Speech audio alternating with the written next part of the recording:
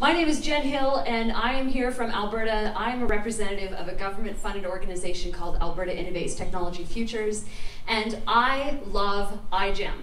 Who else here loves iGEM? We should bow to the people who invented iGEM, who are somewhere over there, I think they were, but thank you for inventing iGEM. I'm here to tell you a bit about what my government-funded organization does for synthetic biology, and it pretty much is about iGEM.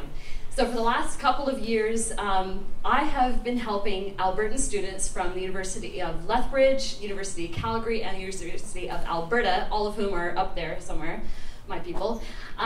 We have been funding them by giving them team grants. We give them lab assistant stipends and student stipends, and I think the biggest thing we do for them as well is we give them workshops. And so what we do is we try to bring in some experts, and I've actually pulled a number of people in this room to Alberta already, and believe me, I will be coming up to you, some of you, and asking you to come as well.